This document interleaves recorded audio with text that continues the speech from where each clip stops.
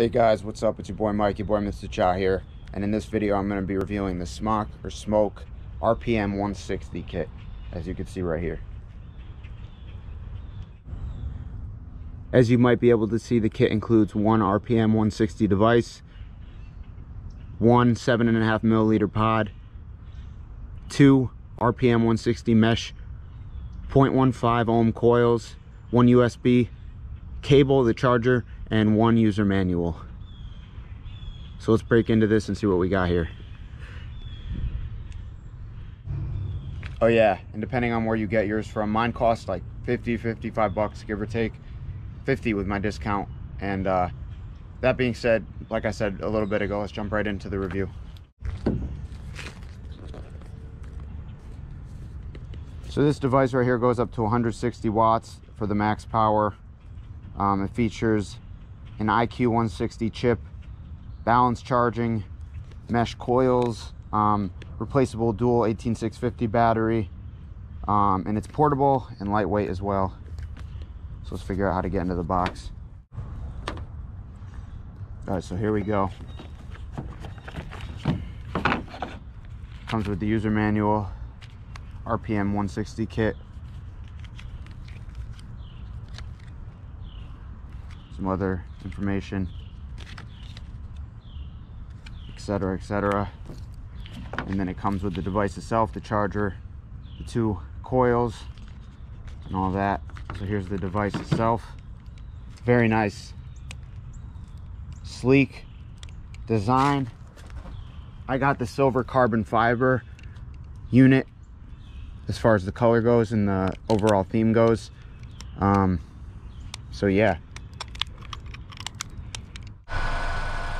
Anyways, like I said earlier, just throwing it out there, it comes with the charger right here, the two coils. I actually preloaded my coil, the 0.15 ohm coil, into my pod right here.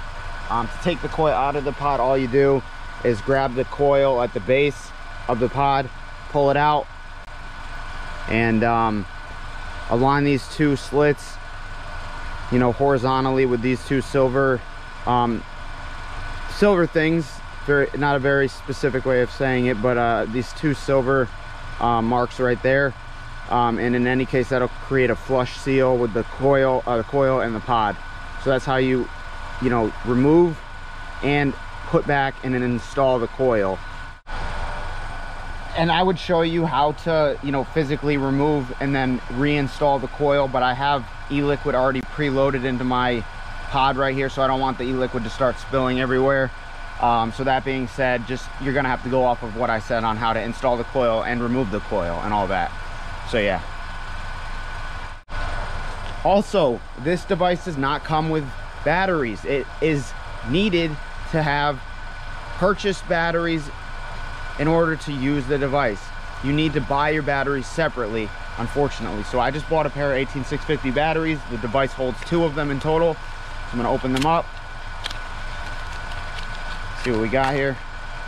Okay, and now I'm going to pop my 18650 batteries into the device itself.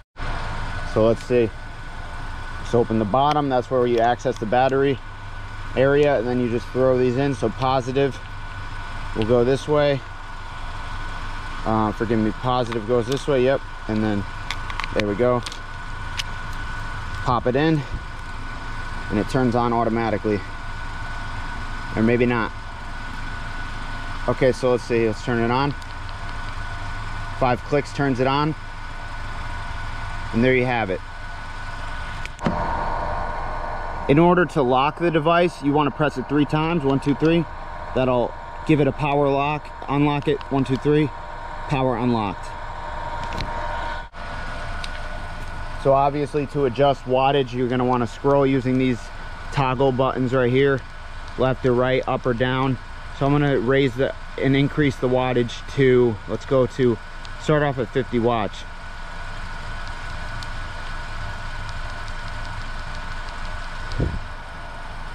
So hopefully I gave my e-liquid enough time to set and you know, settle and to soak up into the coils. We're gonna find out now, so let's test it out and see how it vapes. Oh yeah, and real quick, as you can see, there's massive airflow holes right here for the device and for the pod. So plenty of airflow, I'm assuming, but we're about to find out right now. And also the charging port, the outlet is right there for the USB charger. Now let's vape on it. So I filled my unit up with e-liquid, should be ready to go. To fill it up with e-liquid, there's a little flap right here in the back of the pod. You want to pop it open and then close it in order to add e-liquid and all that good stuff. So we're gonna start vaping at 50 watts. Cheers, let's see how it hits.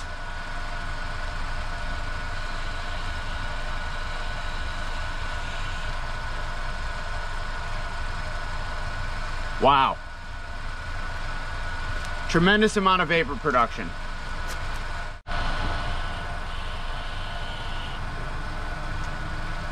Keep in mind, that's only at 50 watts too. Let's go up to 80 watts.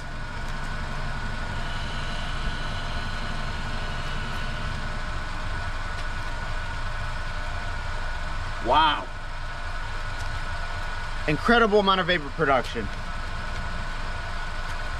Let's push it to 100 watts. I'm not gonna go any higher than that right now because I wanna get used to the product and the device. I don't wanna burn the wicks or the coils. So 100 watts, here we go. Cheers.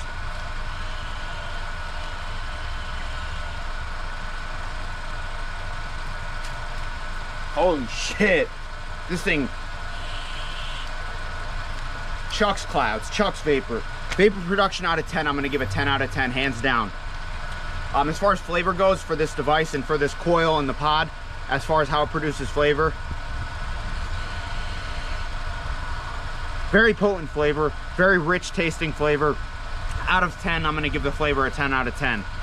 The RPM160, wow. Very nice product. Anyways, overall for this device by Smok the RPM160, I'm gonna give it, you know, it deserves a 10 out of 10. It's getting a 10 out of 10 from me. So from me, I am giving this product a 10 out of 10 as an overall setup, an overall vape. Really can't beat it. If you have a chance, grab one, pick one up at your local vape shop if they carry these specific products, these specific vapes. If not, find them because they're very nice. I'm very impressed. It's not even that heavy, and when all is said and done, it's sleek, it's slender, very nice design, and it puts out a lot of vape, great flavor profile and content, and I have no complaints, to be honest, when all is said and done.